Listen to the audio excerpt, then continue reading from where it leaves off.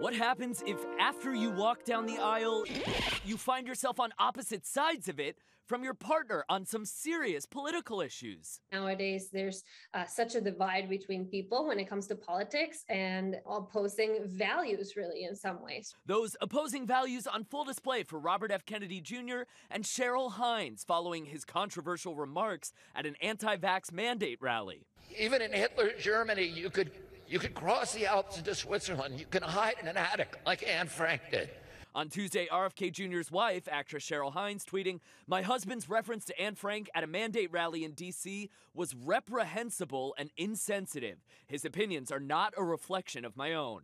I think what couples need to decide, first of all, is this a deal breaker? To some people, it may not be. If the difference in politics and values is not a deal breaker, you're here, I'm here, what can we agree on, right? And so coming up with an agreement, meaning how do we protect our relationship? Shailene Woodley and Aaron Rodgers, also on opposite ends of the political spectrum, got engaged a year ago. A source telling People, early on, they decided to agree to disagree about things and not debate them. Our expert says that could work. We're going to protect each other's beliefs, even though we understand that we think different things. But I never recommend not talking about something in a relationship. This is such a difference that they can't sit with, that they will avoid it until it eventually explodes. As for RFK Jr., the activist issuing a statement. "I apologize for my reference to Anne Frank, especially to families that suffered the Holocaust horrors." Cheryl Hines liking that tweet, adding, "While we love each other, we differ on many current issues."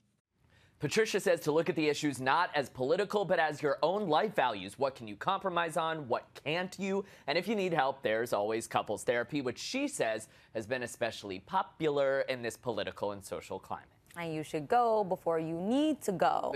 I mean, politics sometimes isn't important to a lot of people. And so if it's something that is very low on the scale for you, then maybe you can overlook a lot of things. But even when you're on the same political side, you can have differences. And these days, people want all those answers right up front at the first date.